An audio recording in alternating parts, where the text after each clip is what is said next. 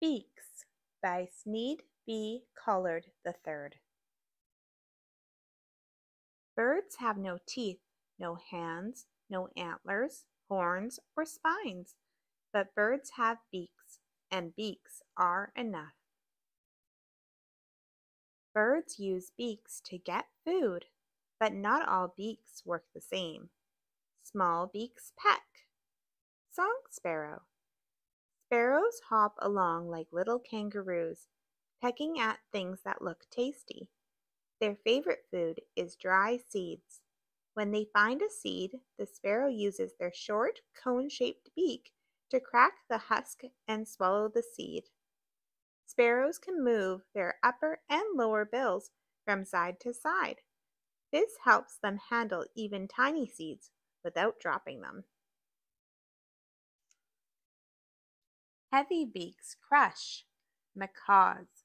Like sparrows, many macaws eat seeds. Unlike sparrows, macaws eat very big seeds. With its heavy, sharp beak, the scarlet macaw cuts through the fleshy green fruit of an Indian almond tree. When the macaw reaches the hard nut, it crushes it and gulps down the nutritious seed inside. With such powerful beaks, macaws are able to dine on seeds that other rainforest birds can only dream about. Long beaks probe. Hummingbirds. Long, thin bills help hummingbirds reach the energy-rich nectar they need to survive. Different bills fit different shapes of flowers. The white-tipped sicklebill hummingbird inserts its long, curved bill into the opening of the heliconia flower.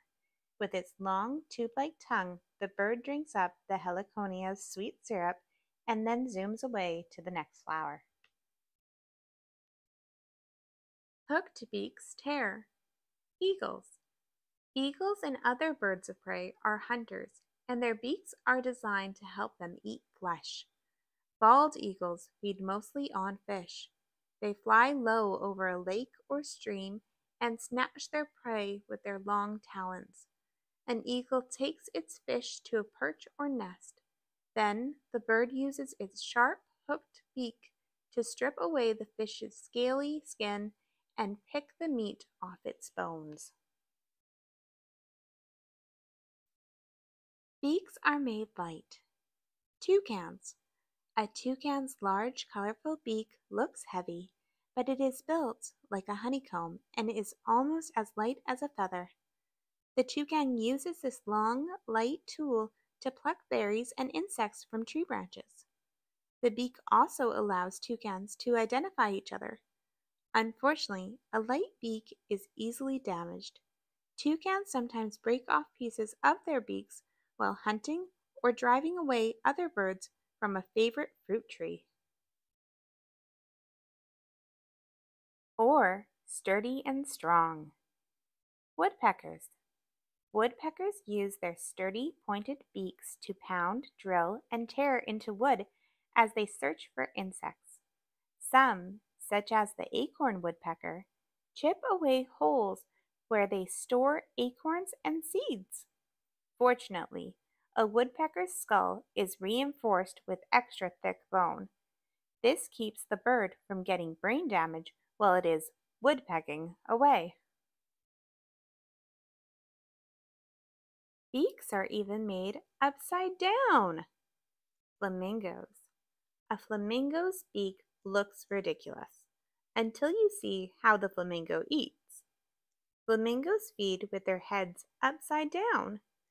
Standing in shallow lakes and marshes, they draw water through their beaks by using their muscular tongues as pumps. Special strainers in the beak filter out the tiny plants and animals that the flamingo eats. Pigments in these food give flamingos their bright, dizzying colors. A skimming beak. Skimmers. Like the flamingo's beak, a skimmer's beak looks like an accident. The bottom bill is longer than the top. The skimmer puts its backward beak to good use. To hunt, the bird flies with its lower bill slicing below the water's surface. When it strikes a fish, the bird snaps its beak shut, trapping the fish in a scissor like grip. In this way, skimmers can catch fish without even getting wet. A swishing beak. Spoonbills. Spoonbills have flat, paddle shaped beaks.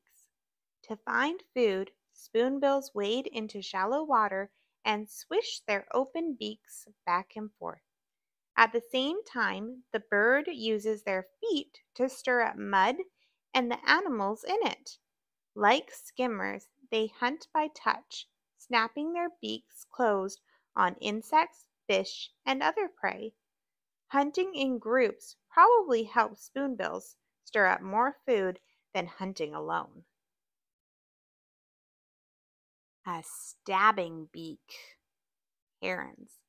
A heron also wades, but it hunts differently than a spoonbill.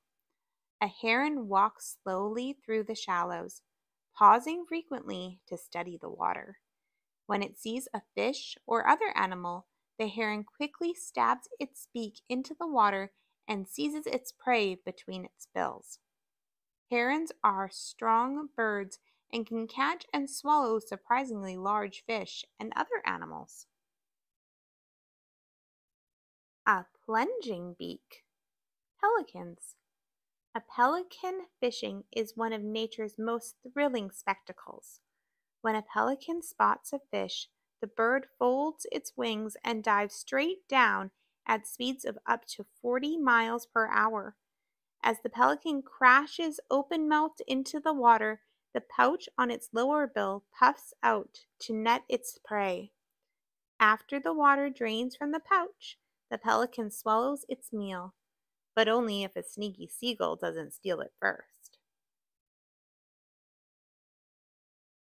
A prying beak. Crossbills. A crossbill looks like it would starve to death with its screwball beak.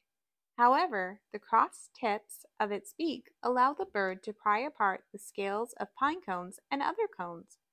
This exposes the cone seeds, which the crossbill laps up with its sticky tongue. Despite their strange beaks, crossbills also eat fruit, insects, and the seeds of other plants. Of course, beaks do more than get food. Beaks can show off. Hornbills. Like toucans, hornbills grow large, brightly colored bills. The bills of many hornbills are topped by a special structure called a casque. Biologists believe that the casque helps hornbills attract mates or identify the age and sex of other hornbills. A hornbill's casque may also amplify the bird's call and help in knocking down fruit and fighting off enemies. Or build. Bowerbirds. Many birds build nests, but male bowerbirds also build elaborate courts or bowers up to 6 feet tall. The birds construct the bowers with sticks and often decorate them with brightly colored objects. The bower's only purpose is to attract females to mate with. Once the male has mated, he takes no part in nest building. The female flies off to build a nest and raise the young, all on her own. Or dig. Bee eaters. From their name, it's not hard to guess that bee eaters use their long, thin beaks to catch bees. Once it captures a bee, the bee eater whacks it against a hard surface to knock off the bee's stinger and squeeze out its venom. The bird also uses its bill to dig a home. Bee eaters nest in large colonies, where they dig burrows into dirt cliffs or the ground. These burrows provide shelter and safe places to raise the bee eater's young. Beaks can change colors. Western gulls. The beaks of many birds change color as they grow older. Seagull beaks are good examples. They go through several color combinations during the bird's first 2 or 3 years of life. Afterwards, the bills continue to change colors between seasons. These changing colors probably help gulls recognize each other. They also give birdwatchers headaches as they try to identify birds such as this western gull. Or, once a year, get shed. Puffins. Puffins are handsome birds that dive underwater to catch small fish in northern seas. The puffin's beak can hold up to 2 dozen herring at one time, but it is remarkable for another reason. Each breeding season, male puffins grow special, vividly colored sheaths around their beaks. These sheaths help the males show off and attract females. When mating season ends, the puffins shed their bright decorations until the following year. Over time, beaks change and change again. Hawaiian honey creepers. Over time, all life changes. We call this process evolution. Often, one kind of plant or animal evolves into many different forms. Scientists believe that all Hawaiian honeycreepers evolved from a single kind of finch that flew to Hawaii thousands of years ago. Over time, the original finch evolved into more than 40 different forms or species. About half of these species have become extinct, but 20 different kinds of honeycreepers still live in Hawaii. As you can see, their different beaks allow them to survive in many different ways, including the beaks we see today. Like all other living things, birds and their beaks continue to change as time flies forward. Some of the beaks we see today will survive into the future. Others will disappear or be replaced by new beaks that will allow the birds of tomorrow to survive better. This weeding out and replacement process is called natural selection. It's part of how plants and animals evolve or change over time, and it's what has given us the wonderful world and wonderful beaks we have today. Test your beak ability. By now you should know that a beak's major purpose is to get food. On this page are 6 different birds and their beaks. Just for fun, study each bird and ask yourself, what would I eat with this beak? Would I eat meat, seeds, fruit, insects, or plants?